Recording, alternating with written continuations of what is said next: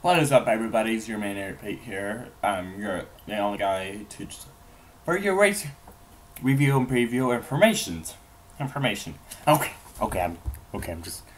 just messing with ya. There's a few other YouTubers I watch for previews and reviews, and I put his channel. Like, and make some really good stop motion videos.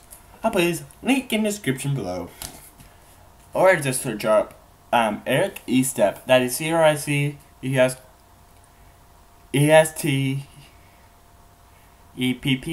somewhere close to that. I'll just put his link in the description below.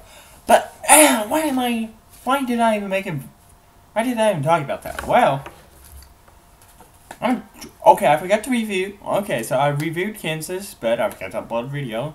So I'm just gonna review it again quickly, and then I'm gonna talk about the short track this weekend we're at. Less than a mile. So we rode a mile track like about 5 weeks ago. We're going to another one. Which one are we going to this time? Shut up, please, and let me talk. Okay, so anyway. So, reviewing of the Kansas race, I have to say, at the beginning I thought it was going to be a Penske day. Like, seriously. Team Penske, for about the first 100 laps or so, leader was either Joe Logano or Ryan Blaney were leading. And I was like, oh, it's going to be a Penske day. And then I was like, man, stage 2, I was like, oh my god, please, no. You already dominated, like, you already dominated, and this guy was dominating the race again, and now it's Kevin Harvick. Yeah, I was like, dude, you already dominated, like, I don't know, like 8 races this year. Please stop dominating all these races. That is seriously me. Every time I see Kevin Harvick dominating in 2018, I was like, please, Kevin, you dominated like 10 races this season. You're dominating a lot. Let another driver dominate here and there. Kyle Busch or Burnt. Other two of the big three. Between them two, they're probably the way dominated. Truex probably dominated 2. 2 I know of, out of the club. Let's see, no. He dominated about 3. 3. He dominated Auto Club, Kentucky, and first half of Richmond. On the other hand, Kyle Busch only dominated one I can remember, and that is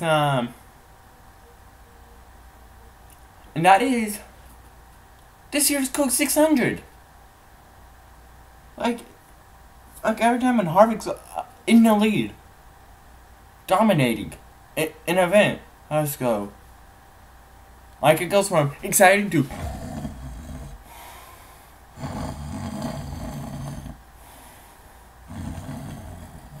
okay, I don't actually fall asleep, but still, it's like that.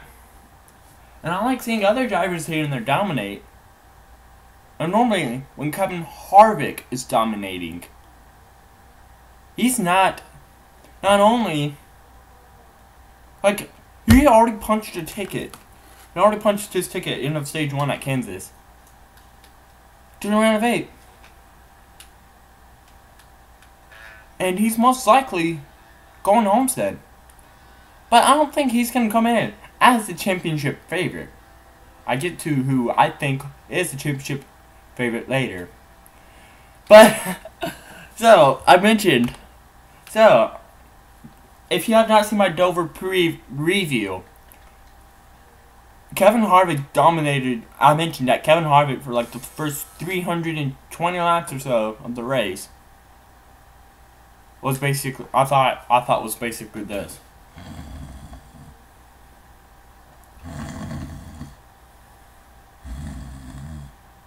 Like, I was listening to it, by the way. And, like, basically, that's how it is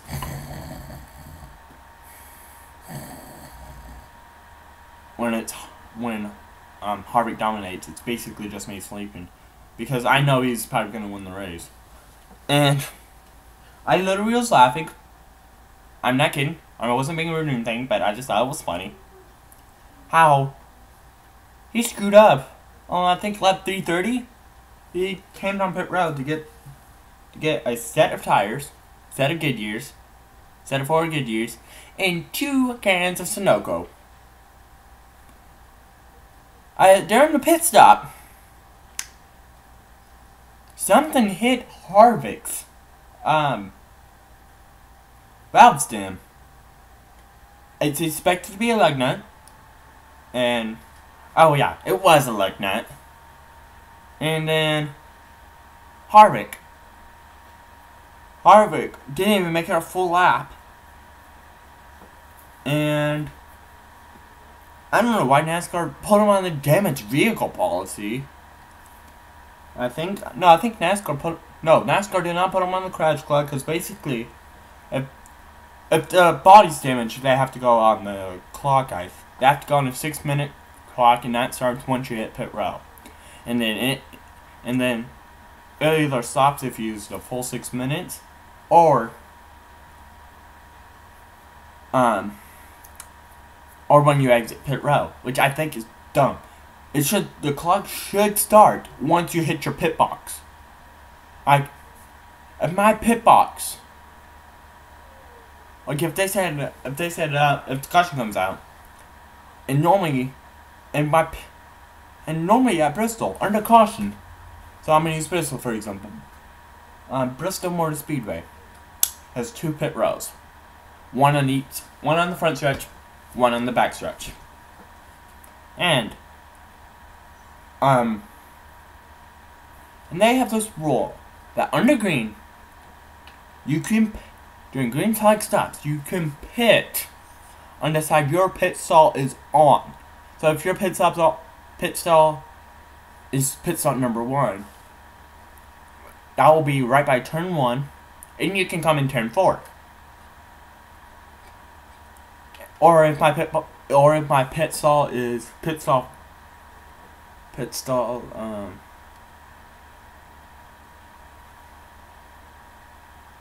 21, that's gonna be by turn 3.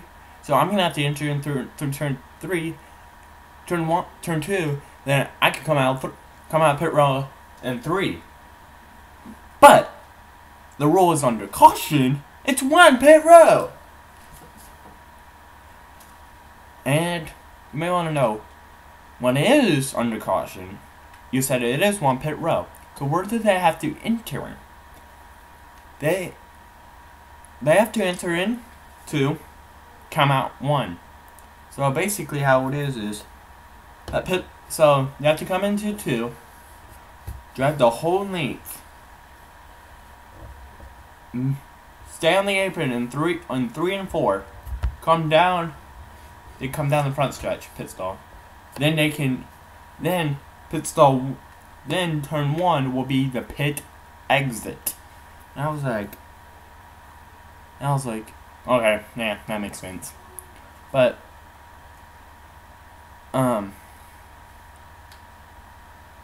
and speeding penalties, I don't know how they would do that at Bristol. Okay, why am I even talking about Bristol? Why am I even talking about the short track in Bristol, Tennessee? I'm about to talk about the other short track. Anyway, back to my point is that Kevin Harvick, back to the video, Harvick was basically dominating, and then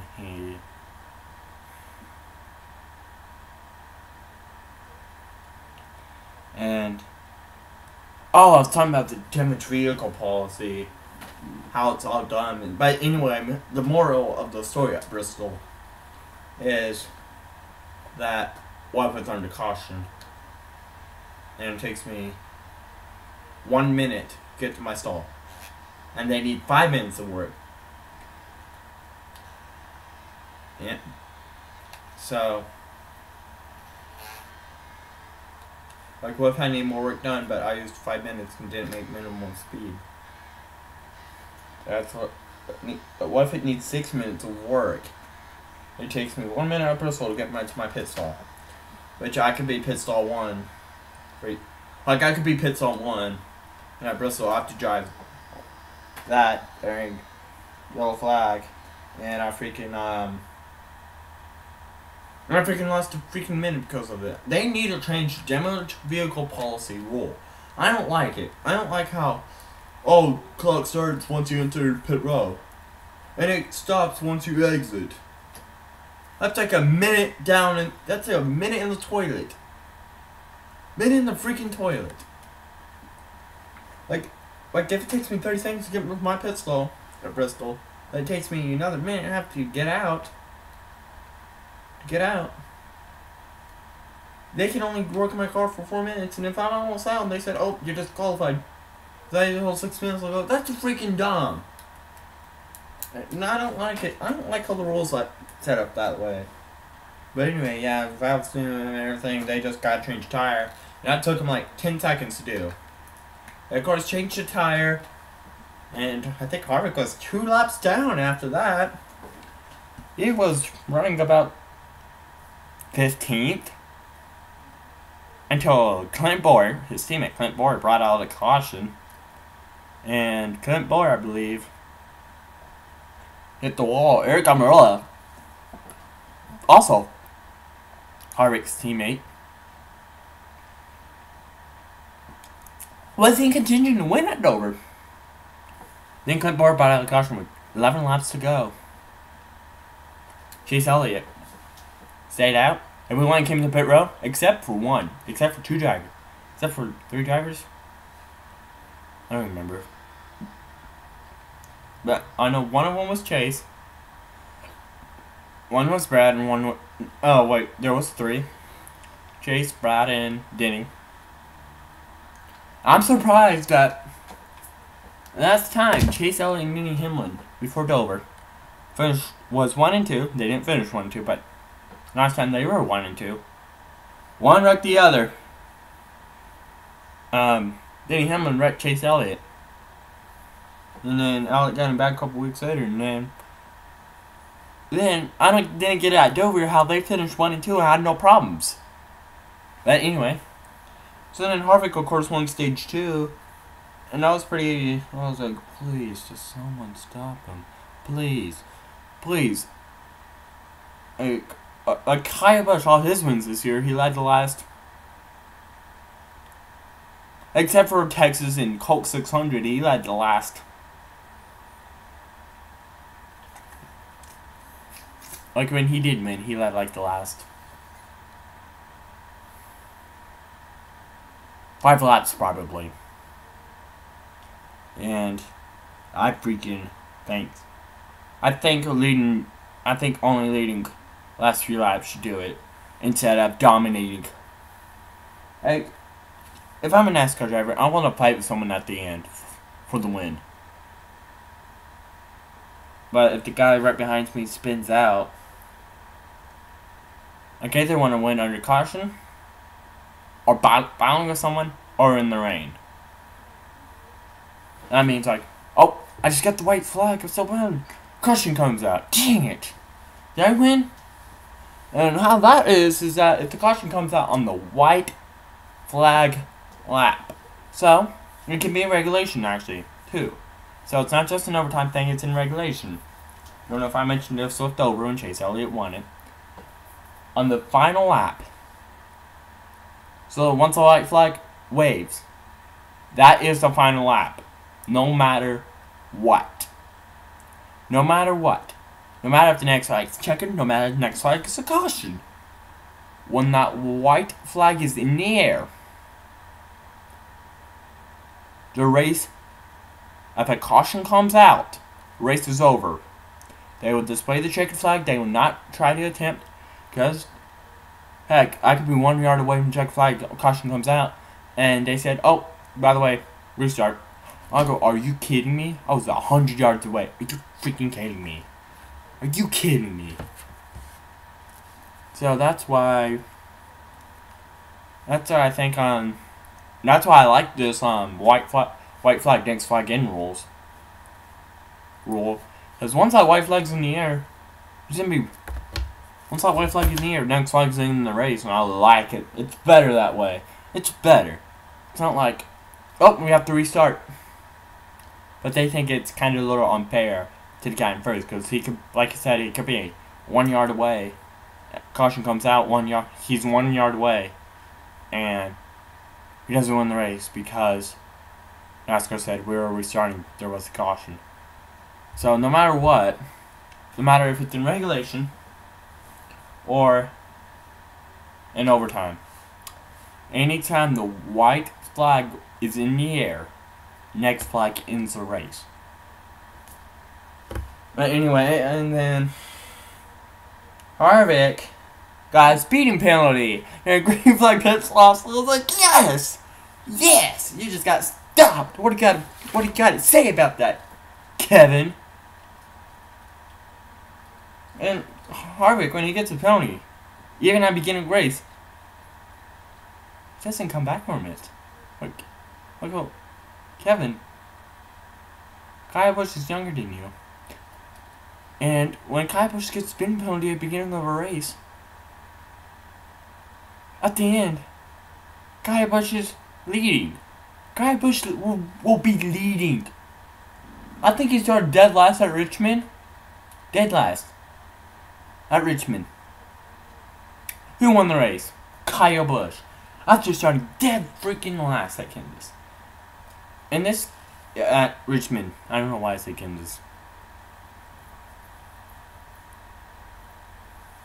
Yeah. So there have been some changes to who's the favorite for the title now. I'm going to go ahead and talk about that.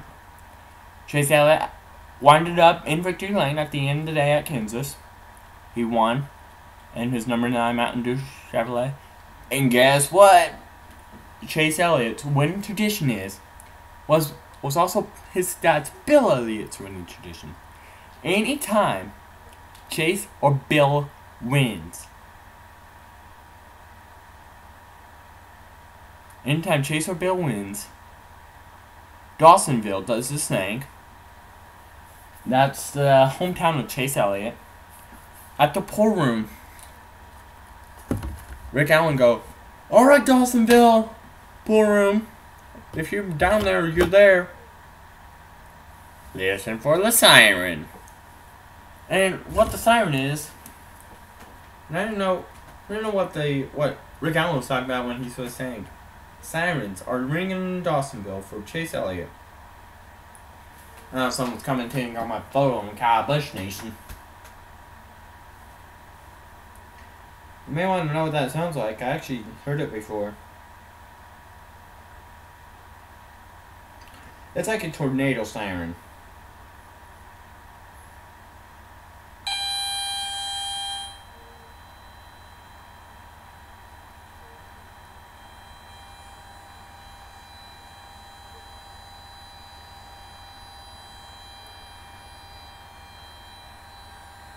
This is it.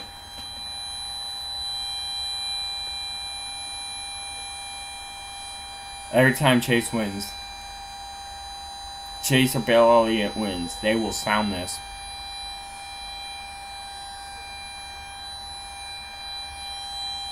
And I think it's pretty cool. Pretty cool thing. Let's talk about the Martinsville race. So let's talk about Martinsville. So, I mentioned before Dover, I mentioned in a Dover review that Chase Elliott didn't even finish 1 and 2. Last time they were 1 and 2 was 2017 at Martinsville. Now that's exactly where they're going this week. That's exactly where the race will be this week, tomorrow, as this video was made the night before. And I was so mad at Denny Hamlin. Was so freaking mad. It was unreal. Denny Hamlin's Guy Busch's teammate. I was so mad at Denny Hamlin. I wasn't mad at Chase, but I was mad at Denny Hamlin. Here's what happened. Restart. I think it was 4 more times left at Martinsville. Chase Elliott ran into Brad Keselowski just a little bit. Keselowski wasn't really too mad.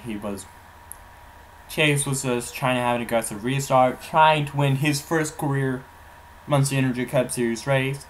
And Chase was in the playoffs, so was Denny Hamlin, and so was Brad Keselowski. And, well, Brad didn't really care, just as long as he had a good run at Phoenix or Texas, which he managed to. And, 3 more times. It was a good lap until they got into turn 3. Denny Hamlin spun Chase. 3 laps to go. Martinsville Speedway, 3 laps to go. And Martinsville Speedway got to the first overtime. There have not been an overtime in Martinsville history. Ever since the overtime rules came out, there has not been one single overtime at Martinsville Speedway. And they saw until last year. One more time. No, it was 3 laps ago, like I mentioned. And a lot of people were booing at Hamlin. They were like, boo! Boo! Boo! I was like, I got a text from, I didn't know the incident happened, because I was at Mazzio's Pizza that night. I watched most of the race. I missed like the last 60 laps, because me and my family, we went out for dinner, and then we did shopping after. We decided to go to Mazzio's. And I got a text, my phone went off.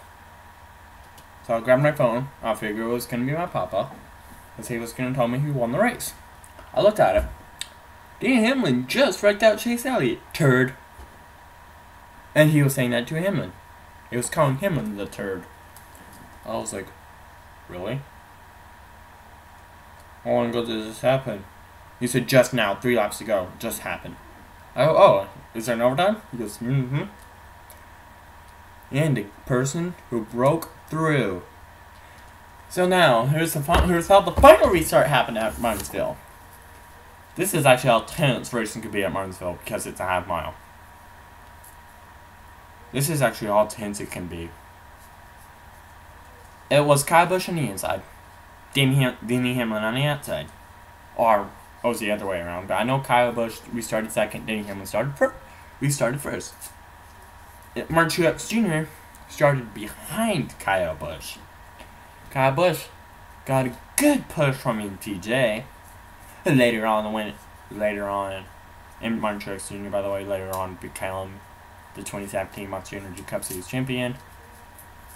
Anyway, and then Kyle got an excellent push from MTJ. No one wanted Hamlin to win after what he did. I was like, please hope someone but Hamlin win. About 2 minutes later, I got a text. Kyle Busch wins. Big wreck on the front stretch. I'm going to get to that in a second, because I did watch in the highlights what all took place on the last 10 laps, including the ones with the overtime, including the one between 3 to go and the start of overtime. And turned out Hamlin did intentionally spin Chase Elliott, but anyway, and then Truex was trying to look for his first short track win, but he didn't really care. I think he finished second that race. He finished. I know he finished in top 3. Truex did, but I really think he finished second. Because the guy who finished third probably spun across the start finish line. Because coming out of 4, Denny Hamlin started a giant wreck. It's like, really? You just spun out Chase Elliott, now you want to start a big wreck? And 2017 first, I believe it's called the first Data 500. And I believe it was called the first Data 500.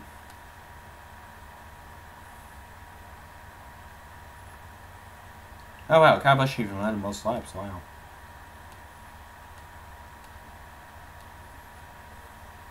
Stage 1 winner break Kozlowski. Stage 2 winner break Kozlowski. Martin Truex Jr. finished second. I knew he'd finish at least in the top 5.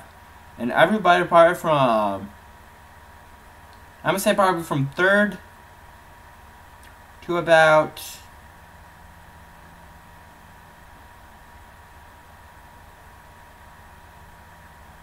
I'm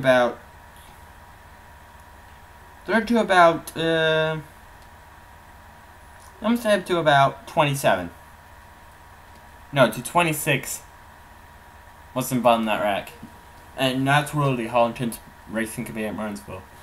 Earlier in the spring, it wasn't really as intense as I thought it was going to be. I was thinking it was going to be really intense. But it wasn't really as intense as I thought.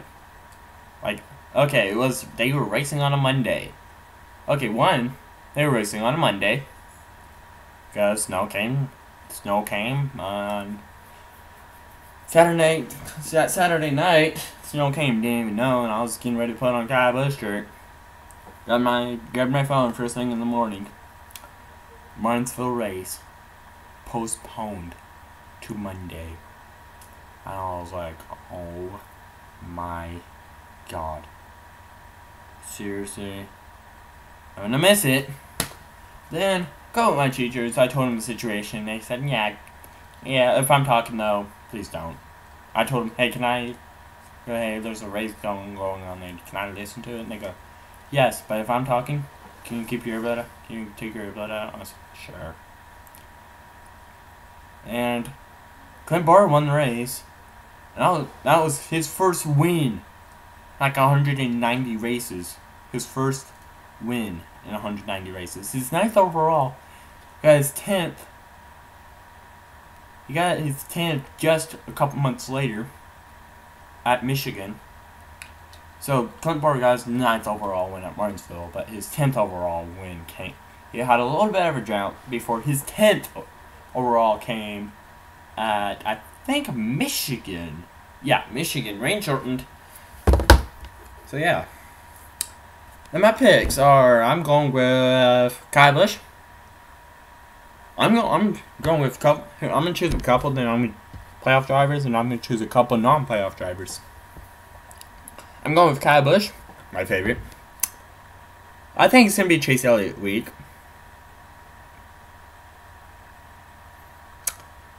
Those are my playoff picks, and my non-playoff predictions are. The only person that I think is gonna have a chance who's not in the playoffs to win Martinsville. Between Denny Hamlin and Jimmy Johnson, I guess see where they start. But I'm thinking that 48's going to do it.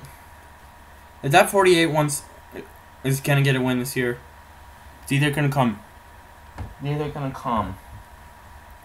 at Martinsville, or it's going to come next week at Texas. So, last time Jimmy Johnson won in the playoffs, not in the playoff, but he was not in the playoffs. Was at Texas. And so Hamlin's starting better than Johnson. Johnson's starting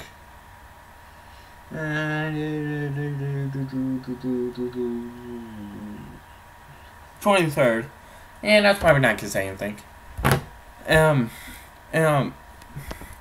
I found this out at short tracks. I actually found it out at the Martinsville race last year. The fall one. It was my first short. I didn't see it at Bristol, that's the day I did, unless I did, but forgot about it. Bristol just a couple months before.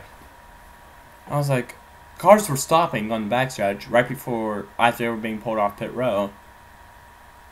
Funny thing, I texted the wrong person. I thought I was texting my grandpa, and I was texting my brother.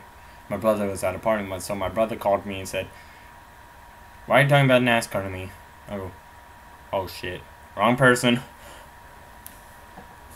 I go, "Wait, what?" Oh crap! I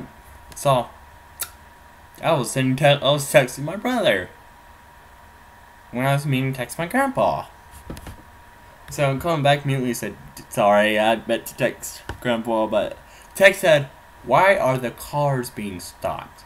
And he goes, "Where at?" I go, "Backstretch." And I thought it was grandpa. I thought it was my grandpa. And then And I said, Alan said, blah, blah, blah, and Andrew could just call me. And I was like, hello? He said, well, are you talking about NASCAR to me? I go, oh, shit. I go, oh, crap. I was thinking in my head, oh, crap. I go, no.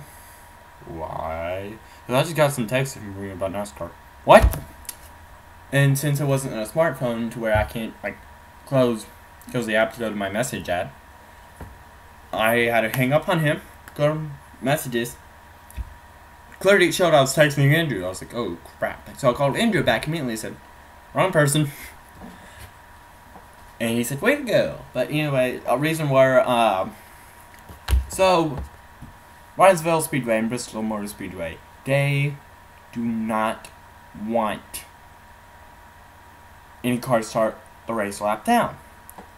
So what they do is that they will take the cars out.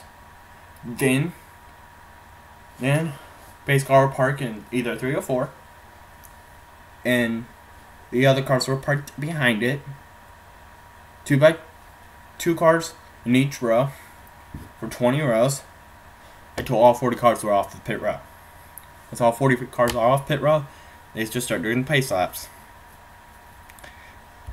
And how they do it for like the first 3, or about the first few, they deal with 2.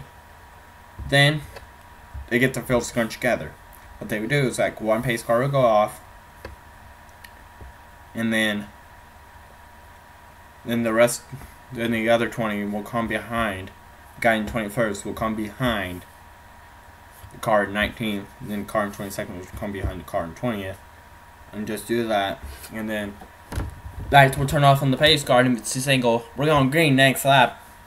And then, of course, green flag goes. So if you watch Martinsville and wonder why the cars are being stopped, the reason is they don't want, before the race even starts, they don't want anybody to start a lap down. You guys know what to do now. Like, subscribe, comment, favorite, be nice, cool, be awesome. I am your man, Eric Pate. Do I deal with hate? See you later.